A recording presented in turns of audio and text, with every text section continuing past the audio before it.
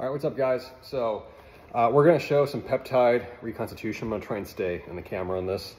I've got some BPC 157 here, and I think just very rarely have I seen any video online that actually shows like what mixing looks like up close. So we're gonna use 157, probably the most common peptide that people use, right? And this is 5 milligrams. You see, little bottle. This holds 3 milliliters of water, but we're not actually adding 3 milliliters to it. We're adding less than that. We're gonna practice good hygiene. So I'm touching the top of this. I shouldn't be touching it. So we're gonna go through the whole process step by step. Number one, we're going to disinfect this, right? We wanna practice good hygiene. We don't wanna be touching stuff with our skin. We got some bacteriostatic water here. I'm going to pop the top off that, and I'm gonna disinfect this also with another fresh, always gotta go fresh little alcohol swab. All right, so this is clean. These are both clean, right? And here, I'll move this little box over. So, yep, perfect there in camera view. So you guys can see these, right? There's 157, there's the water. I'm going to pull out a fresh, this is a 29 gauge, 1 ml syringe. Okay, so with reconstituting, how much water? This question comes up constantly. You're gonna get different answers from different people. Some people advocate as little water as possible. Some people more. I oscillate back and forth. I found my general rule, my heuristic for mixing peptides at this point is for every 5 milligrams, you're gonna add 1 milliliter of water.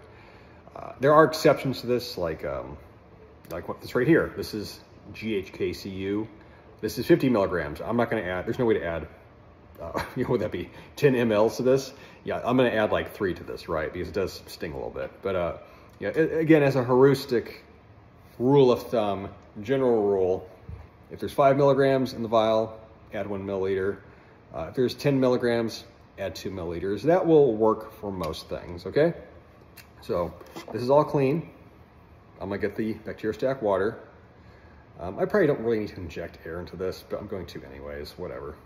So let's go in.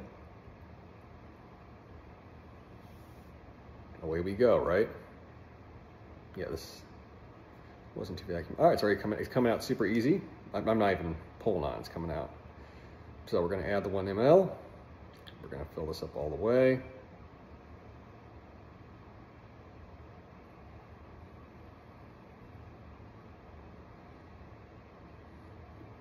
I think 157 and TB500 are, by far the most used peptides. Well, then you have things like Ozempic, tirzepatide, stuff like that. But in terms of like biohacker world, definitely it's 157, TB500. All right, here's our 157. So I'm gonna go real close up with this, you guys can see. So I'm gonna put this in, I'm gonna dead center it. Luckily, the vials, they got the little hole on them. It tells you exactly where to put the needle. And now, this is already actually starting to come out. Now, you don't have to do it crazy slow. What I'm doing, you see I've angled it, and I'm just letting it run down kind of the side of it. It's coming out, and this is all by itself because there's a little bit of a vacuum in this. So you can see this, I'm trying to do as close as I can. So this is filling up with water. Boom, it's all in. Pulled out, so I'm gonna put a cap on this, toss this into a plastic disposable container. Okay, so previously this was a white powder, still kind of is, but you can see now it's starting to mix, bubbling a little bit. And within another few minutes, I'm just gonna let you do this with my fingers. It will turn into a liquid. So I'm not gonna shake it, I'm just gently rolling it. This will turn into a liquid. It already is, we're almost there.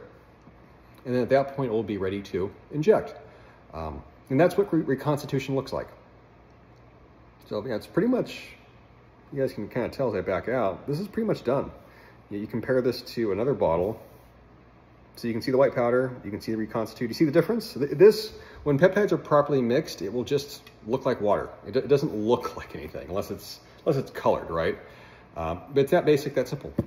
So hopefully you guys found this instructive.